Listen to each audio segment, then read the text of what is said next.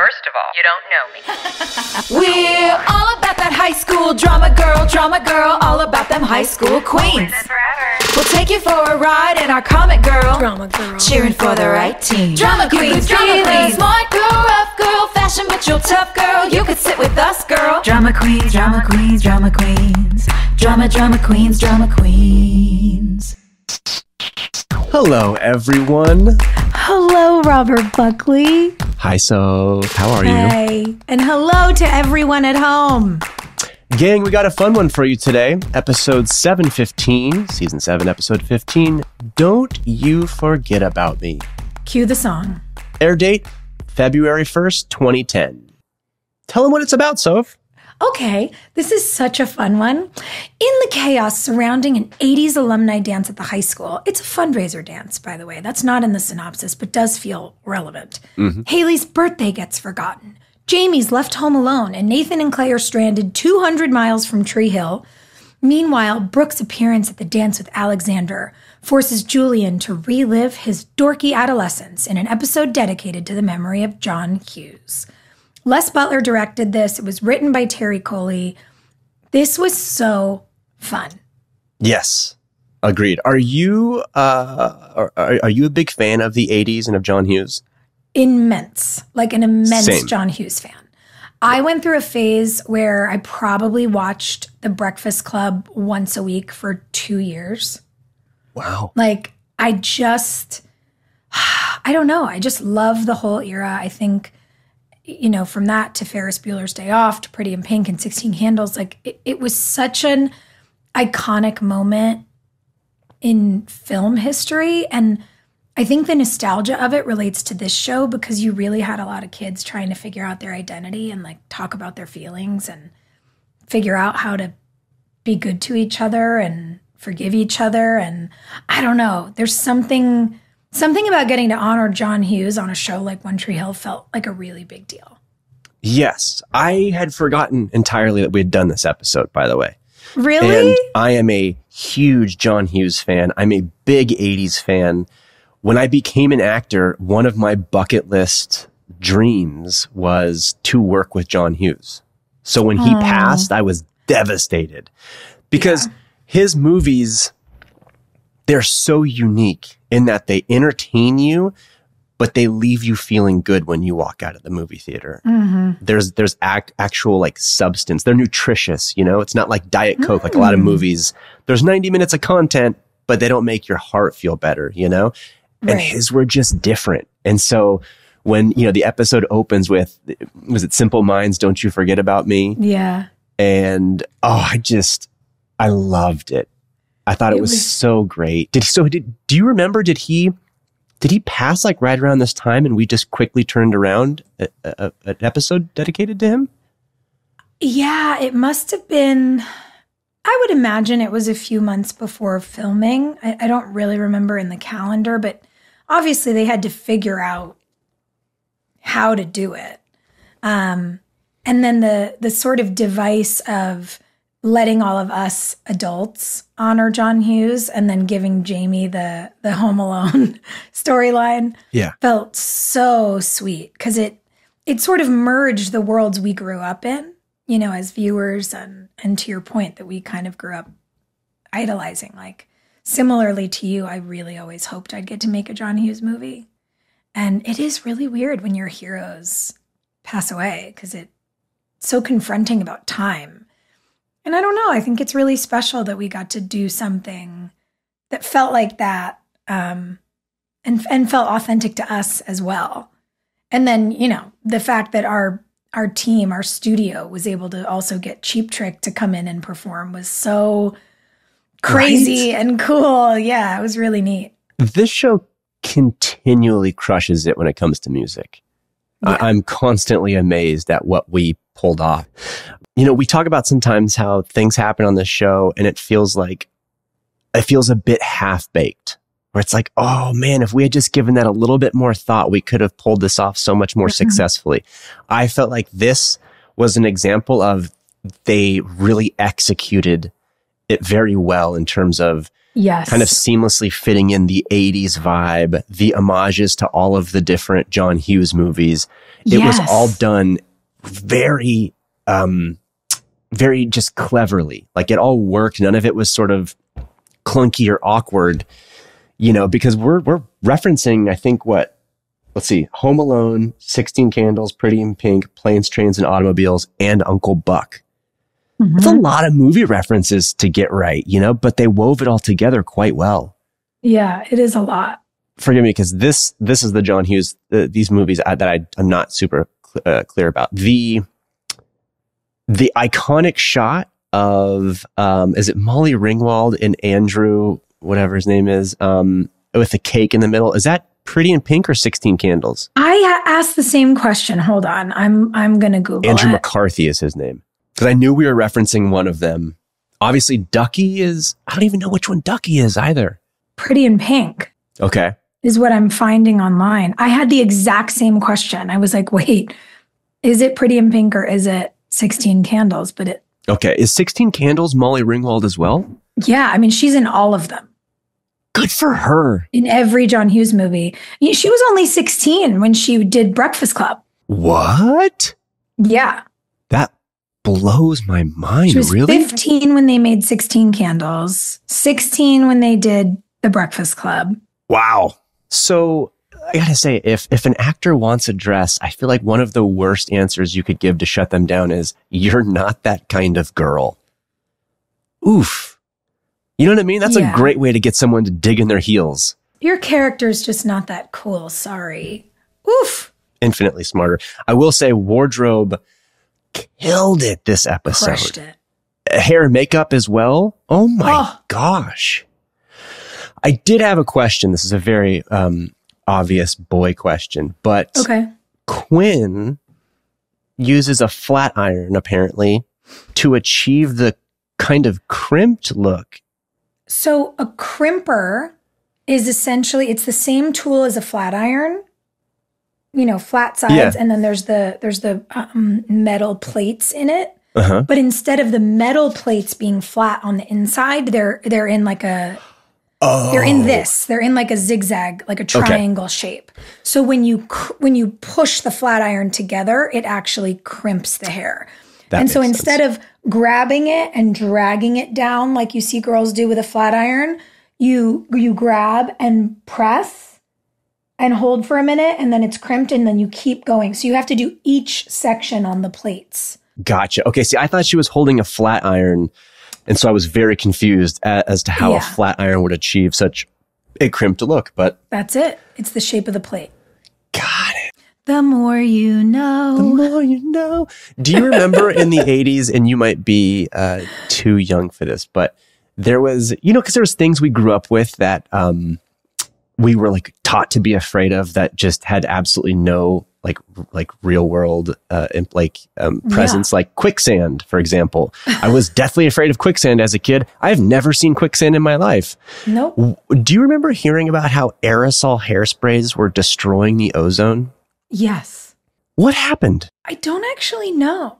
Because we still have plenty of aerosol hairsprays, but I feel, do we just have bigger fish to fry? I don't know. Because do you remember hearing, like, I remember being at like a younger age and hearing like, yes, these hairsprays are destroying our ozone. Well, and there was a big deal, especially when we were little kids. The hole in the ozone layer was growing, but then all of these great regulations and environmental protections were put into place, and you know, hundreds of thousands of acres of land were planted with trees that would pull carbon and like all these great things. And then you cut to a couple years ago and like these terrible people set like half the Amazon on fire. And I'm like, so I know the ozone started to get better, but then we essentially set the lungs of the planet on fire. Is anybody going to give us an update about that? Like, I know it's really bad. And people talked about how it could, you know, push climate into like terrifying, a terrifying sort of zone where we're going to go past 2C, and then like what happens to the global food supply. That, wow, this is really taking a turn. Yeah. Now, you know what I spend all my free time reading about. And I'm like, okay, I read all the really, really scary things. Is anybody going to like let us know what we need to do about that? Because you talked to us way more about hairspray than you did about like fires that ate up hundreds of thousands of acres of the trees that keep us alive. So thank you for reminding me of that terrifying thing, Rob, that I now am going to have to go and check in on an update for on the internet after this episode. They're like, listen, don't worry about what we're doing to the rainforest. You need to be focused on acid rain and quicksand and killer bees. And rats of unusual size. Yup. You know, there's a lot to be worried about, which is all the more reason why we need an episode like this. We need a John Hughes moment. Let me ask you a question. When you think 80s hair, makeup, what's the first thing that comes to your mind? I think a lot about, is it Helmut Newton? He did all these really edgy portraits of women. And like, I think they didn't he do music videos? Okay, while Soph does this, I'll give my answer. Okay. For me, it's Moose. Moose is like when Moose is so specifically 80s. In fact, I was doing some sort of job not too long ago, and the hairstylist put Moose in my hair. And I remember feeling like, did you just find that in a time capsule? Like, I haven't seen that in 2 decades. Still works, though. It absolutely does. And by the way, I had to do a shoot recently, and they put Moose in my hair. And I was like, wow, this feels like a real throwback. I didn't say anything because it was my first day on set with these people. And at the end of the day, I was like, my hair still looks really good. Is Moose the secret? Yeah.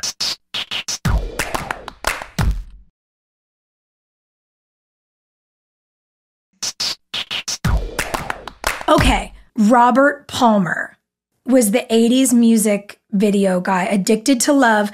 And it was all the like hot chicks in the black dresses and the really beautiful like red lips, severe eye. This is what I think about immediately when I think about 80s style. Is this like all these chicks in their black dresses with the guitars and the red lips just looking epic. Yeah, I know this look. Right? Yeah. And I loved that I got to do a version of that. That was actually me and Carol's inspiration for Brooke, was like the shape of the dress looks a lot like those 80s electric guitars. And it's the black velvet and the red lip and the big hair. Like we really wanted to lean into that Kelly Kapowski meets a Robert Palmer video girl. Ooh. And it was the highlight for me. Yeah, great reference. Kelly Kapowski. Yeah, right? Sure. That hair is so perfectly 80s. My gal. I thought, the wardrobe was so good. I was bummed that Clay didn't get in on it, but I loved the planes, trains, and automobiles storyline with Nathan and Clay. That's actually a clear memory I have from shooting the series. Was doing. Really? Yes. First of all, I remember being at the gas station, that scene where Clay and Nathan, because I thought deluge was pronounced deluge. And the producer had to come out and go like, it's deluge. And I was like, I don't think so. It was one of those ones where I was wrong and confident, and I had to be corrected by several different people. And then the pigs. I remember being in the back of the truck with James and the pigs. How was that? It was great. Stinky? Probably, yeah. But what I just remember is going like, this is cool. This is my job. Like, this is awesome. You know, we're sitting in the back of the truck with pigs. Also, there was so much fun stuff. You know what it did? They did a really good thing with that storyline where even that little snapshot of a John Hughes movie was like a John Hughes movie in the sense that we had laughs. Yeah. But then we had emotional sincerity. Like when Clay actually talks about losing Sarah. Mm-hmm. And then there's like the hero's redemption. They actually, it's so hard to do an episode of television when you have so many characters to serve. This is the thing like people don't realize. When you have an entire ensemble, it oftentimes worked out to where it's like every character gets 5 minutes of screen time, you know, when you have such a big cast. And it's really hard to tell a whole story in 5 minutes. But that storyline they did an exceptional job with, because it really kind of had its own arc, its own beginning, middle, and end. So yeah, while I was bummed I didn't get to take part in the 80s fashion, because I also love planes, trains, and automobiles. Yeah. It's just iconic, you know? The only thing missing from that homage was the incredible scene at the airport where Steve Martin goes to get a rental car and it's not there. And he has the vulgarity-laden tirade where he's like, you know, and I guess apparently that little riff in the movie, I think that was what did that movie? I think that movie was an R. I think I remember hearing... Because of that scene. Yeah, and the studio was saying like, no, because especially back then, I don't know if it's still the case, R movies, you're not able to gross as much as a PG-13 movie. But I believe John Hughes saying, or the thing was like, no, that needs to stay in the picture. I loved, and I want to reference this because it comes up at the beginning of the episode, and I actually think it's so cool that it happened in this one, because we talked about it last week with Austin, that it would have been so much better if he had been in one of the rooms in Lucas's house and overheard the director berating Alex, like just on the other side of the doorway. And we got it in this one because Brooke and Julian are in Lucas's old bedroom. And, you know, she has the bit about like this Teamster is, you know, painting over my childhood. And I, by the way, love the Teamster shout out because they just ratified their new union deal. And I was like, go Teamsters. It made me really proud. But it's like one of those jokes that's burned into my brain. But it's so great because Brooke's talking about the dance and Julian's not getting it. And they're back in this bedroom that she tried to have good communication with a boy in high school and it failed. And then right on the other side of the wall, Alex, when Julian comes out, is like, she's asking you to the dance. And he's like, no, she's not. And she's like, yes, she is. You're going. And it's this great moment because it does feel so high school. And it also gives us the thing we really wanted last week that we didn't get. And I loved that it happened. Yeah, I was a very big fan of Alex, the wingman. Yeah. I will say, I loved that because it was so believable. Like I'm the same way. I can be so thick-headed and just like not pick up on cues and subtleties. I'd be like, she doesn't like me, you know? Too. So I totally understood that. But so I loved all of that. And it was kind of cool that the two Alexes were both actually just sort of there to like wingman and cheerlead. Yes. Loved that dynamic. The weird thing that I bumped on hard was at the end of it when Alex, I think she's talking to Alexander. Yeah, outside the school. And she's like, just so you know, like those two are going to end up like she loves him or something like that. And he goes, well, how do you know? And she says, because I love him too. I was like, what? Why are we still telling people you love him? Yeah, it's weird. It would have been better if she'd said some version of it that was like in the past tense. Yes. Like I used to love him and there's no getting between those two or something. Yeah. You know, like I've seen it. They're meant to be something. It was weird because she's rooting for them. And then she's also like, but I love him. It's bizarre. And that's fine if you still have feelings for him, but I don't know why you'd advertise that. Right. Especially to the person who is Brooke's right-hand man. Yes. And it's interesting too, because Brooke has had the conversation with other people about what it was like to be the third in the Brooke, Peyton, and Lucas love triangle. Like there's no getting between Peyton and Lucas. You could give the audience that familiar feeling and that Easter egg of like, I know what it's like to be in this love triangle. There's no getting between those two. And it would really get into that canon of the One Tree Hill relationships, right? Like the end games are such a big deal, yada, yada. And instead it's like, wait, is she being the sweetest person in the world or kind of a stalker? Like what? That's it exactly. Cause I'm still trying to figure out like who Alex is. Like what is Alex going forward? And so throughout the entirety of this episode, I was thinking, sweet. She has sort of come to terms with the fact that it's Brooke and Julian, and now she's just going to be a team player. And then so to do this, to make this a proclamation, it's not really a proclamation, but to make this admission, it's like, yeah, it kind of muddies the water of like, so is this sincere? It kind of takes the charm out of the whole night. Yes. Yeah, well put. That's what it is, I think. And because she's been so manic, I was sort of hoping that we would just settle into this. We're finally just friends with no ulterior motives. And then she says this at the very end. I'm like, oh, friends don't do that. Because you know what it is? It could have been very similar to last week with Mouth and Miss Lauren, where you get to see these friends who really see each other and they have great chemistry, but that chemistry is not romantic. Mm-hmm. And the Alex and Julian chemistry as friends and sidekicks is so great. And then in a way, it pulls the rug out from under itself by having her say she still has feelings for him. And I wonder just to what end it was in there for. Because I don't know. Are they still trying to have Alex be a potential threat to Brillian? I don't remember where the story goes, so that I'm genuinely asking. I was just going to say, I'm embarrassed. I don't remember. I don't remember how long Alex is around for, but that was my only question was, are we still trying to have the presence of a potential threat? Is that why that's happening? I don't know. It would have been a lot cooler if she hit on Alexander, you know? Sure. Or if she even admitted that it's hard, but she's trying to be a good friend. Because, by the way, that's what he's doing. Yeah. You know, he is so charming through this episode, coming in to check on her, offering to be a date, saying, look, Miami Vice that's my jam.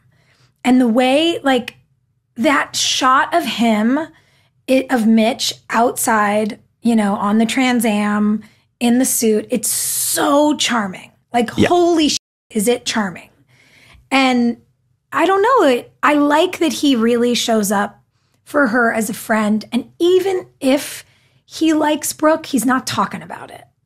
Yeah. And it would be cool to see him and Alexander and Alex, wind up in the same kind of space. But then the writers took it away from her a little bit, and I don't love that. Yeah, and also that Miami Vice suit was incredible. He looks so good, and his hair is so good. So good. The whole thing is perfect. I also like that he comes in and he ribs her about the dress a little bit. He's like, what is this? What, flamenco dancing contest or whatever he says, are you going to? And she realizes she has to redo it. My flag on the play there is whose hands are cutting and sewing my dress, because they are not mine. Oh, how funny. They realized they didn't shoot inserts.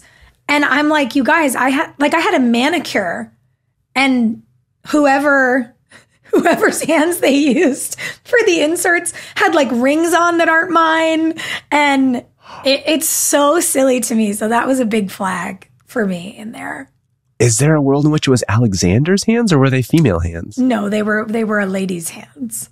That's funny. I didn't catch that. Oh, that's good though. It's a shot of scissors cutting the red crinkle fabric that becomes the sash on my dress, and then sewing through the sewing machine, feeding the fabric through. And I'm I don't know whose hands those are, but they are not mine. It was kind of a trip. But yeah, to your point, I think anything Alex would have said, all you have to do is just make it past tense. Yes. The issue is that she's stating it as if it's just how she's currently still feeling. That makes it weird. Yeah. And she's been such a great friend recently to Julian that it makes her kindness seem suspect. And then it's well, is she kind or conniving? Yeah. And I don't think that's necessary. Yeah. And we've put her through enough extreme stuff. Can we just have her be a human for a while? Yeah. Just let her be a buddy. They really ran Alex and Millie through the ringer this season. Yeah. And you know who else they ran through the ringer this episode? Oh. Kylie. Poor Sasha. Oh my God. Sasha is such a good sport. Yeah. They're just show up in a bikini. We're going to pour a smoothie on you. I didn't love that. No. They did her dirty this episode. They literally. I wondered if it was sort of the famous red bikini scene in that's a John Hughes movie, right? When the girl gets out, Fast Times at Ridgemont High is not. That's not John Hughes. It's not John Hughes? Okay. I don't believe so. So it's in that era then, I guess. And it felt like they wanted to kind of reference that, but they did it in this way that was a bit degrading. And it was also weird. It felt so left of center for Quinn. I was like, wait, Quinn is like pretty chill. And then she like dumped a smoothie on this girl and is like calling her a whore. It feels like a lot. Well, and it doesn't help that literally last episode, she was telling Haley to kill Taylor with kindness. And she was like, I'm a high road type of gal. I kill with kindness. And then the next episode, she's pouring a smoothie on this gal. Neither way made sense to me. Kylie's, I don't understand. She's not like a real person because she just shows up at Clay's to swim without even talking to him, which again is just odd. She has a key and she goes to let herself in and then she's mad when the door's not open. It's like, what kind of a real person would do that? No, it's all very weird. And she has such a great storyline in this episode because she is the babe from Weird Science. Yeah. But it opens so oddly. And again, it reminds me of what we talked about with Austin last week, that they had an idea for how to bring the Kylie character back so that they could do the lock thing and Clay could be cute to Quinn and then Kylie could be the, fantasy girl from Weird Science in this episode. But it feels like they never got past the outline on her scenes. Yeah. It was like they just left the bullet points from the outline in and they didn't flesh out last week or these first scenes this week. Because then once Kylie gets to the dance with Mouth, it's so great. But when she shows up for the date and we're doing this really gross, like they wrote all these really sort of transphobic things in the episode about how there's no girl so perfect, she's going to be a he. And then to prove that she's a woman, she flashes her tits at him. I'm like, what? Like it felt so yucky. And I mean, poor Sasha. It's like, look, you show up as an actor and you have to do your job. And she committed. She did such a great job. She made it charming and funny and sassy. And she winds up just being the sweetest, sad girl who feels like she doesn't get picked. And, the scene where they wind up together at the locker between her and Quinn is actually so sweet. Yeah. And I was like, did it have to be so mean to get here? Couldn't we have just gotten here anyway? Yeah. And the whole Weird Science thing, like that is male wish fulfillment, right? That's the whole point. It's like this. It's like creepy male gaze stuff. Yeah. But they definitely continued with that theme because the thing that that just killed me, man, was at the end of the episode, her and Mouth walk out to the parking lot and she says, well, but you have been a trooper, so we can go and have a shag. And it just felt like as if she was offering him a cookie. Like, well, you weren't a complete asshole, so how about I give you some sex? It's like, what? What? Yes. Just, come on. And it feels like this recycling of it's not the charming John Hughes of it all. No one's learning a lesson. It's no different than last week where they had Taylor say, and the rest, as they say, was sex. It's like, no one's saying that at the dinner table. That's not how women talk. And this girl is not going to do this with Mouth. Like, I don't know. Maybe they would say, why don't we start over? Let's go to a bar. Let's go have a great time. And she realizes he's an amazing dancer. And they wind up going to like have a night together. But it's so, I don't know. I feel like 8-year-old boys wrote these scenes. And I'm like, what is happening here? Even the fact that she's so hung up on Clay when all we've ever seen is her laying in Clay's bed. And then she makes one comment to him about maybe feelings. And he goes, I don't believe in love. Like he shuts her down hard. And ever since then, it's like she has keys to the house. Yeah. Weird. What? And she's in love with him. But again, it's odd. Like, so she shows up to his house to swim, but doesn't really go to talk to him. And then now it's, the like, yeah, just, it's so odd. So I just had such a massive brain fart. What was I talking about?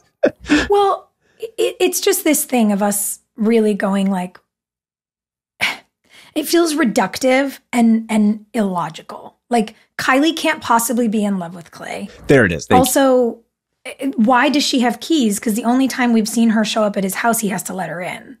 Yes. So again, it just feels to me like they had these bullet points in the outline and then they never fleshed out those scenes because they were doing really great work in so many other scenes. And I know we talk about this. I do want to be careful. I feel like I don't want to be totally negative because I actually loved this episode, but it is hard. I think from these points we're all in when we are, older and wiser, when, many of us are directors and producers and our literal job is to break down scripts to make sure they're as good as they can be. And then you look back and you go like, wait, all of these actors are so good. Everyone is so charming. The setup for the episode is actually so adorable. Who doesn't love John Hughes? And then you're like, you could have done better by this character who's actually great. Yeah. And to be fair, we're not really complaining about this episode. This is just this one storyline where You're right. we feel for Kylie. And also they really nailed it with, again, sort of going back to how when you have an ensemble and you really break down the math of how many minutes of airtime you have and how many characters you have, like genuinely, you get to a spot where you're like, we have 6 minutes with this character to tell a whole episode. Yes. And if they didn't flesh out the Kylie storyline, which let's be honest, that's not the A, B, C, or probably even D storyline, like that's okay because they nailed it with all of the main characters. Yeah. But that's not to say that like they couldn't have done a little bit more just to humanize her. Just a little adjustment, like 2 clicks to the left would have been great. Yeah. And the point when I lost the thread, what I was going to get to was it just, they didn't earn the moment when they're in the parking lot and Kylie looks over and sees Clay and Quinn reuniting. Mm-hmm. And she kind of has that look of longing. I know what that moment is, but I just found myself going, but it's just odd how into him she is and how completely oblivious and he is and how he's just like not there for her at all. Yeah. One-sided is a better way of putting it. He's having an appropriate reaction and she's been assigned adoration based on pages. Yeah. And just if that last little exchange with Mouth, instead of just going, well, you sort of behaved yourself tonight, so here's some sex as a reward. It would have been so much better if instead it was like, well, like, let's go get waffles. Anything. I was going to say pancakes. Yeah. See, a breakfast food of any type, Yes. Just like that, I would have just been nice to see. Like, let's let her be a person. Yeah, it would have been nice.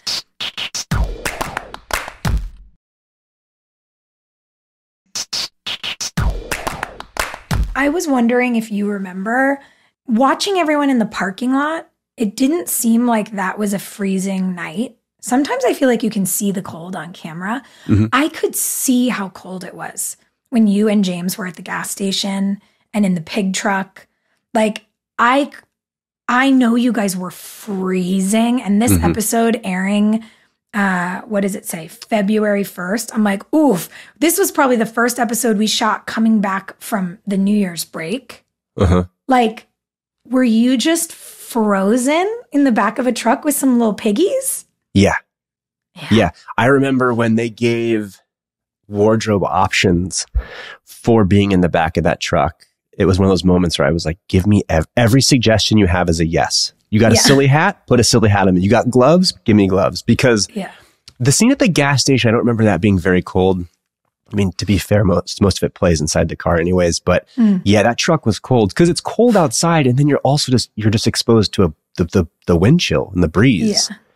So that was cold. But at least it was funny and distracting because you just have unruly pigs. And so we'd be like halfway into a take, and a pig would want to like cuddle up with you. And it's just, you'd be like, oh, okay, this is happening. We're going to go with it. The little baby pigs in the back. They weren't the most professional of scene partners, but they were adorable. It worked. Oh my God. And then the hiking, I also watching, I in all caps, I wrote, why are they hiking? Did love, that'll do, pig. Your little quoting babe was so sweet. Yeah. And how did it go? Did Clay didn't confess right away about Sarah, right? Didn't Nathan kind of admonish him a couple times? Yeah, you guys have been hiking for a while and he flips out, which I thought was great. You know, I liked that we got a little bit of realism because, again, these characters all have these crazy jobs. Like, it's all fantasy land, right? And I liked that he said, I spend over half the year on the road. The least I can do is be home for my wife's birthday. It was such a nice thing because it does. It reminded me of, you know, there'd be weekends where like we would have worked 100 hours and we'd go straight from set at 5 a.m. on Saturday morning to the airport to get on a 6 a.m. flight to get home for somebody's wedding or something because you're just never home. Yeah. And it felt so true to me what he was saying. And I think in a way, when he said, you know, you'd understand that if you'd ever been married, I was not expecting it. And when he said that to you, the look on your face coincided with me going, like I gasped out loud alone in my house. And it felt like such a sucker punch. And then I literally wrote down, I was like, wow, they really played the scene well. Like I got very lost in it. And it was amazing that as a viewer, I got to watch you be hurt by that. And then realize that the only way to undo that hurt was to tell the truth because he just doesn't know. He says something shitty to you, but it's shitty because he doesn't know. Yeah. And the way that you share together in that moment was so good. And he thinks you're joking. And then you explain that she died. And I wrote down, I have all these notes about both of the ways you both reacted. The look on James's face, he looks away, he looks down, he like shakes his head. He doesn't know what to do. Yeah. And he says, I'm so sorry. I thought you were joking.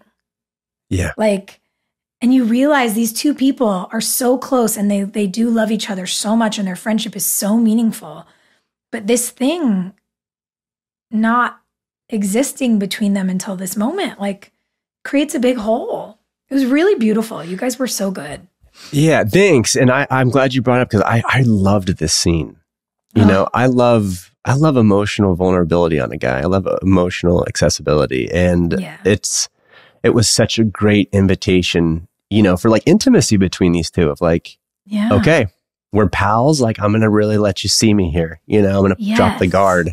And I love, like you said, I think the way he played it was perfect. I like the way that, Clay delivers it because it's not punitive. It's not like, well, you don't think this, but guess what? You know, he was just saying, hey, matter of fact, by the way, I've never shared this with you. Here's some of my story, you know? And I love the way he did it because it's so honest. That would be, that's how I'd react is like, that's not funny. Don't make that joke. And then, oh my God, you're not joking. Oh, you know, but it landed.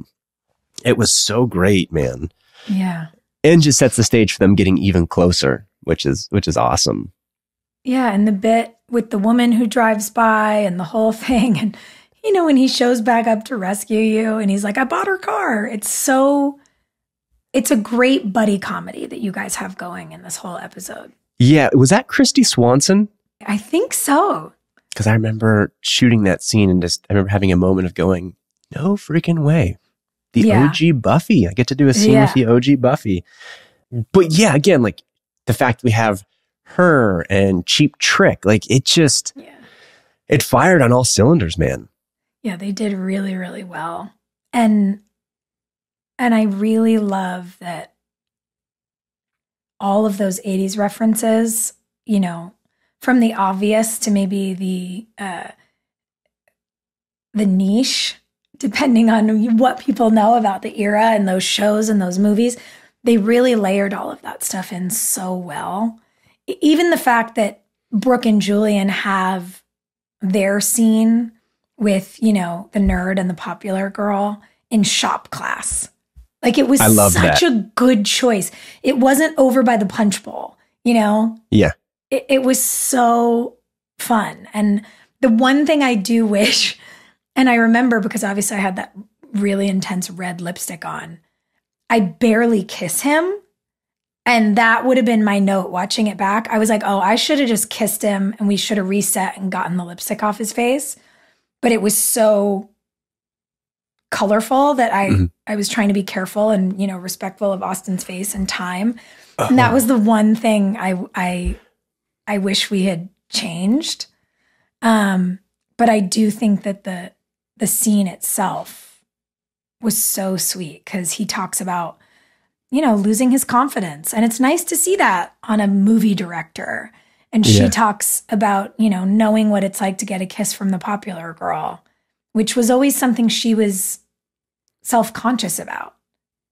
And now it's like, oh, well, if you can own that, I can own this too. And I don't know, it was this very sweet, I felt like I saw them as adults and as teenagers, like healing their teen years in their present together.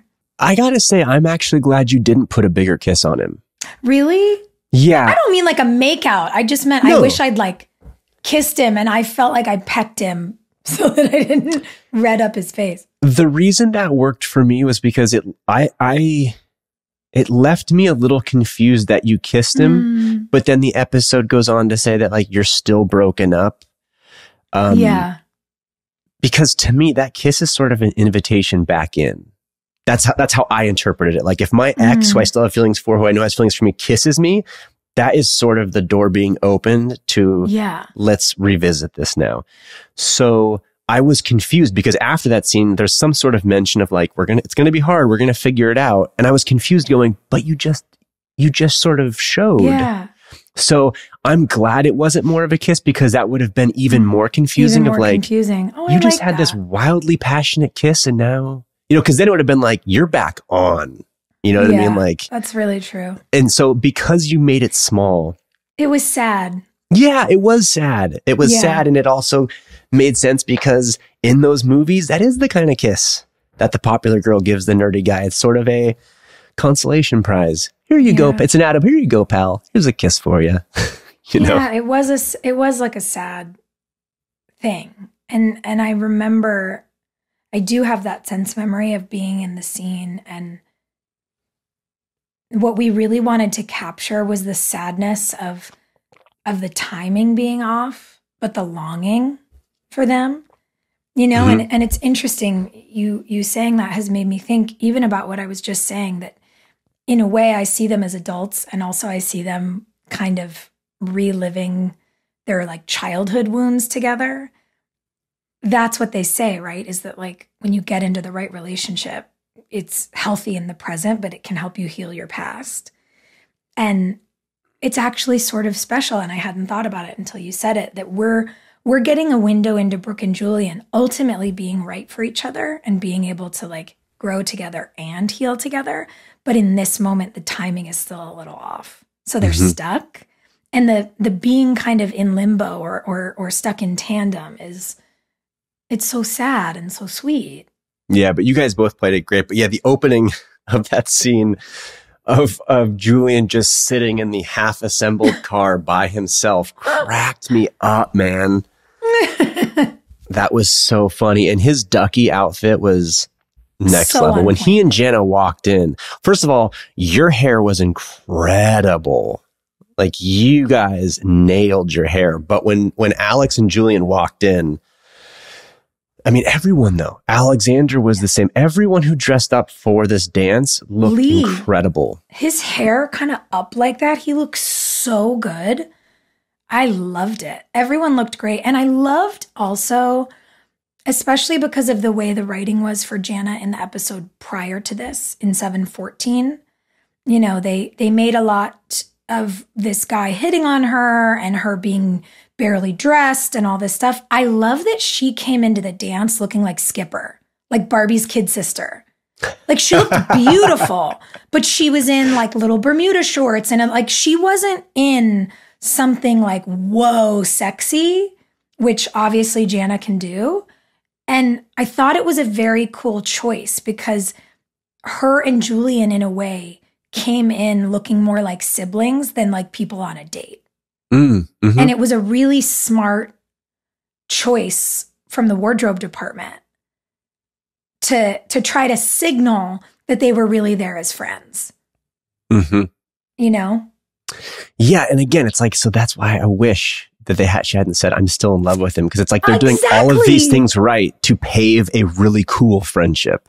Exactly. By the way, speaking of her on set, do you remember last episode, we didn't really talk about this, but when that director, the caricature of a terrible director is like, let's see the scene. First of all, she has no scene partner. There is no other actor on set to run lines with. And she gets like 4 words in before he's like, it's terrible. It's whatever it is. And by the way, she's tearing up. She's fully emotionally present. And he's like, terrible acting. I'm like, wait, what's happening here? That was so confusing to me. Because like you said, Me first too. of all, I just felt like if the director's doing that for you, it's like usually to run words. Like, let's just hear the words if your scene partner's not there. She actually does the performance. She gets emotional and he's like he's not even paying attention. He's like, that's terrible. You should have. And I think that's the moment where he like grabs her wrist and he goes, grabs her wrists. It's so gross. He makes some comment about her like needing to do better next time. It was like, he says, can't you do anything right? What? Awful. Gasp. I did. Not okay, man. Jana's a pro because she showed up beautifully. And yeah, I think you're right, especially because the arc from 14 to 15 is so good for her. She's really, mustering her strength and doing everything as right as she knows how to do. That's why it feels like a little bit of a sabotage to have her say the thing to Alexander at the end, because you're like, no, she's doing better than this. Yeah, it's a sabotage and it's also just not smart. Like, why would you tell the right-hand man to the love interest of the... Yes. I don't know. Well, it was pretty wonderful regardless. I know we mentioned it, but I did really love the sort of making up moment between Quinn and Kylie at the end. I remember that they had to be really careful. They basically put like a hairpiece in Kylie, Sasha's hair that they actually cut. So they basically put like fake hair in the back and then put that in the locker. And I remember everyone being like, oh my God, oh my God, oh my God, oh my God, please don't cut any of her actual hair. And that feeling really stressful. I love how funny she was when Quinn's like, why do you have scissors in your purse? Yes. And she's like, I was going to slash your tires.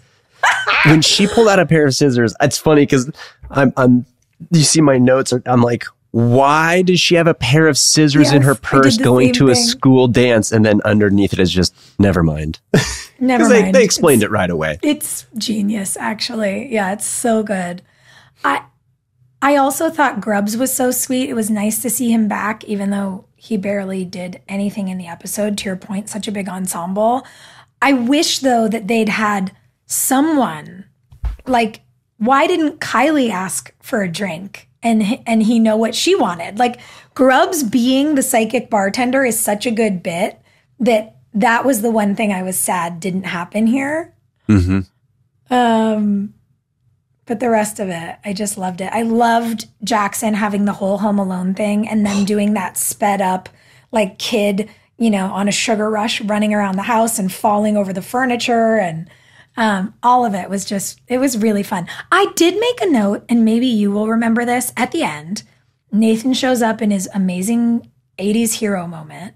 And she's like, whose car is that? And he says, it's yours. Happy birthday, baby. Do we ever see this Porsche that he bought again? I have no idea. That's a great question. I wrote it down. I was like, wait, I don't remember. Do we ever see this car again? Or is it literally just a joke, or a bit rather, for this episode? Because if we don't see it again, it's going to be annoying. Yeah, I have no idea if we do or not.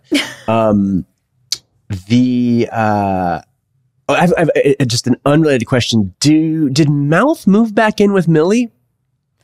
So he says he's going to stay a while, and obviously that's where he's staying. But they haven't addressed it. But I was like, is he staying in Skills' old room, or are they just like sharing a bed, but they're broken up? I was curious about that as well. My honorable mention of this episode would be when Jamie hatches the plan to get himself home alone.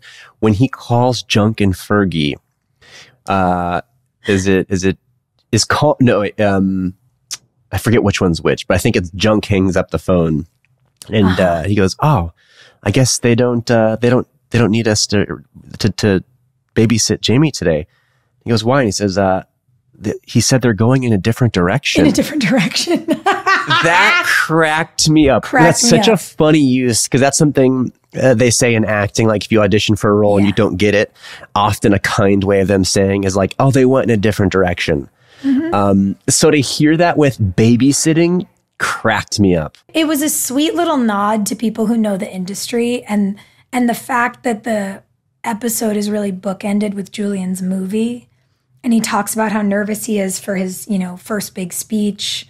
And you see him and Brooke doing this thing together anyway. And at the end, he makes the speech and they have that sweet moment of eye contact. And then Julian says, and action. And it cuts. Yeah. I just loved it. I was like, it's so adorable. And it's a really cool way to end on a director. And then you cut to In Memory of John Hughes. And I was like, that's... Some of those little moments, I'm like, that's really movie and TV magic at its best. Yeah, that was sweet. There was a funny moment in that when Julian does that where he goes, and action. And for those who are just listening at home, I'm also showing he did like a hand gesture as if he was like a karate chop. Yeah.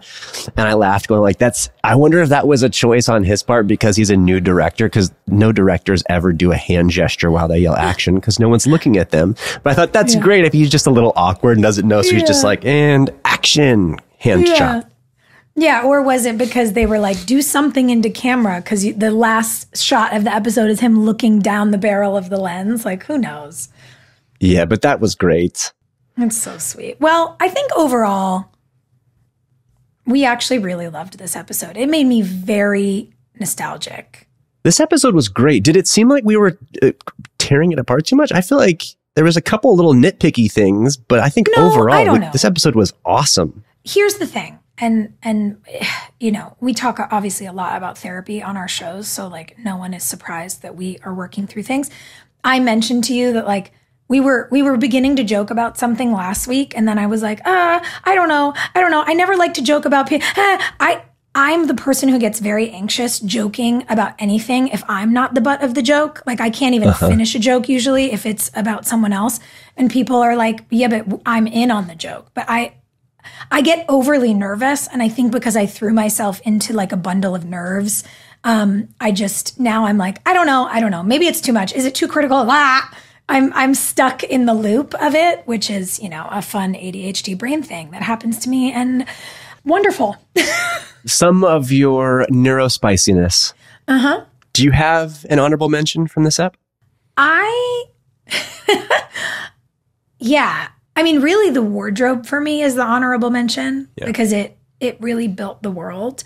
I was also going to say, though, just because I'm looking at it, some of those little things like going in a different direction and action, there's little things we know that felt like inside jokes. And when Julian asks Alex, why there's no changes, why do we have a goldenrod script? And she was like, I wasn't going to let the final pages be salmon. Yeah. It's like, it's such a funny thing that if you work on a set, the color order of the pages that you get. And I always loved the goldenrod pages the most. And it just made me laugh. So I don't know. Maybe it's our little inside industry film jokes that also get my honorable mention. It's a tie. Yeah, because that joke is only for a very small audience. Yeah.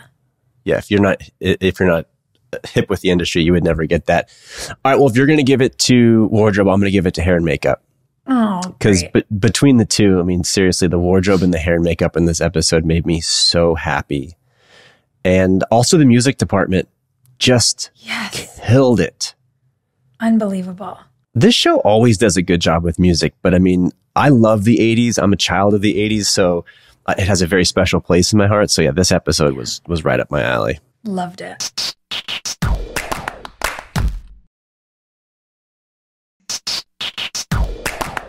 Okay, we've got a listener question. Matilde says, Sophia, in a recent episode, you said that the characters weren't allowed to have pets. Yes, nobody on the production side wanted to deal with animals. If you all had pets, what would your character have and why? I mean, is Clay like a golden retriever guy, or is he the guy that has a ferret? Let's be honest. Clay himself is a bit of a golden retriever. So, I know. You know how they say the pet, like dog owners usually look like their dog? Yeah. It would be pretty on brand if Clay had a golden retriever. But that being said, as soon as you said this question, my first thought was, would Clay have a monkey? Like Ross used to on Friends. Yeah, exactly. Yeah. I mean, people definitely look like their dogs. I have a big old square jaw, and I've always had like a big square-headed pit bull. Oh, you did? I haven't thought about that. It was a gal with one eye, right? Yeah. Oh, she was so lovely. He was really the best. Oh, it was a boy. Yeah, Patch. I thought it was a girl. Yeah, Patch. I remember Patch in the hair and makeup Patch trailer. and Penny was the little girl, the little orange one. Yeah. Oh, So yummy. I love a sweet pit, man. Oh, they're so good. I could see, if I think about the ways we're similar, I think Brooke Davis would also love a rescue dog like that because she likes to take bets on people. But if I'm not trying to relate us too closely, I think in my fantasy world, because I'm really allergic to cats, so I can't have one, even though I think they're pretty amazing. I think Brooke would have one of those like gorgeous little Bengal cats. You know, the ones that have like the leopard spots on them and the green eyes, but they're house cats. Whoa, no. They are so gorgeous. They look like this. Oh, wow. Yeah, that is a good looking cat. That also feels very Brooke Davis. Don't you think she'd have like a chic little kitty? Exactly. Look at their little eyes. Wow. Like if I would not be constantly unable to see and sneezing, I would have one. Yeah, it's not worth the allergies, but No. it's a good looking cat. Right? So yeah, I think Brooke might be a cat lady. I love it. Are we spinning a wheel or are we just... We should. We didn't spin a wheel last week. We didn't. We got so excited talking about things with Austin, we just bumped right out. What do we got?